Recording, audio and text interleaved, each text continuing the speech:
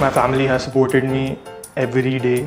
They give me a lot of motivation and they ensure that I take good breaks, and they help me take those breaks by going out with me or playing sports with me.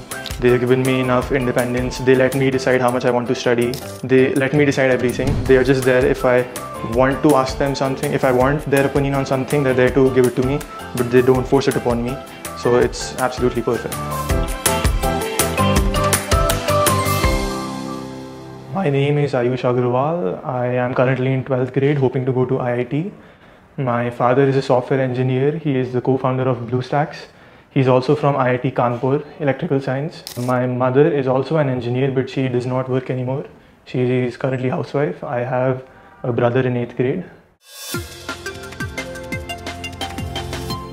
I have always liked physics and maths and somewhat chemistry. So when in 11th grade the time came to pick my subjects, I just took PCM, and which led me to try to get JEE. And yeah, so I've always liked physics and maths. There has not been a particular time when I realized that I want to become an engineer.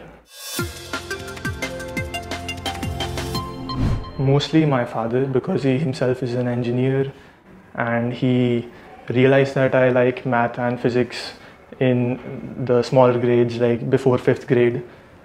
And he enlisted me for some classes and stuff, and I really liked those classes. So that's where I got to know I like physics and maths and therefore engineering. So my basic strategy was to do theory very well for the first time. I once did it in class with the teachers, and then once at home from NCERT. NCERT is very important for JEE Main. You should remember almost every line that a question can be framed from.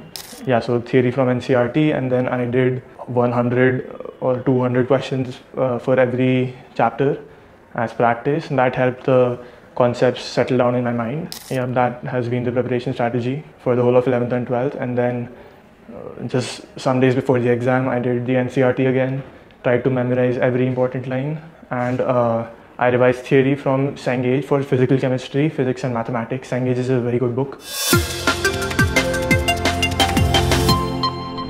Well, just make sure you're having fun and you're not fully into JEE, studying 10 hours a day.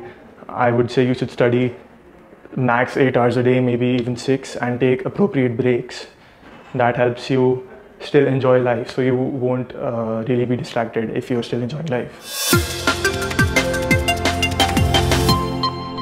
In the last month, I had a lot of syllabus left, chapters that I had never done before because I had wasted a lot of time in 11th grade. So I made a spreadsheet using the JEE Main syllabus document.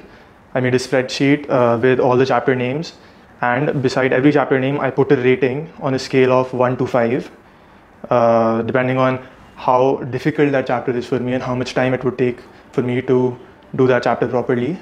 And then I started with the easiest chapters so that I could finish up a lot of the work in the first week, perhaps. Then to revise theory, I used NCERT, Cengage, and my class notes. That's all I used to revise theory. I did not do too many PYQs as I did not have enough time, but most of you should aim to have enough time because doing PYQs is very important. I got lucky this time. And for inorganic and organic chemistry, Cengage is quite bad, in my opinion. So just use NCERT and your class notes. My family has supported me every day. They give me a lot of motivation, and they ensure that I take good breaks, and they help me take those breaks by going out with me or playing sports with me. And they've always been a source of great motivation, and they've never pushed me too hard.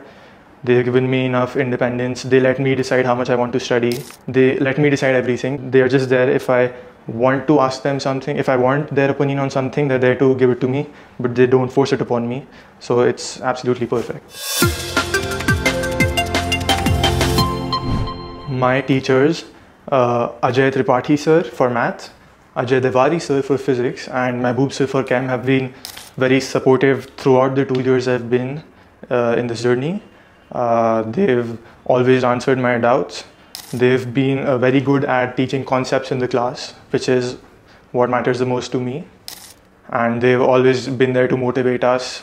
They've stood by us in hard times.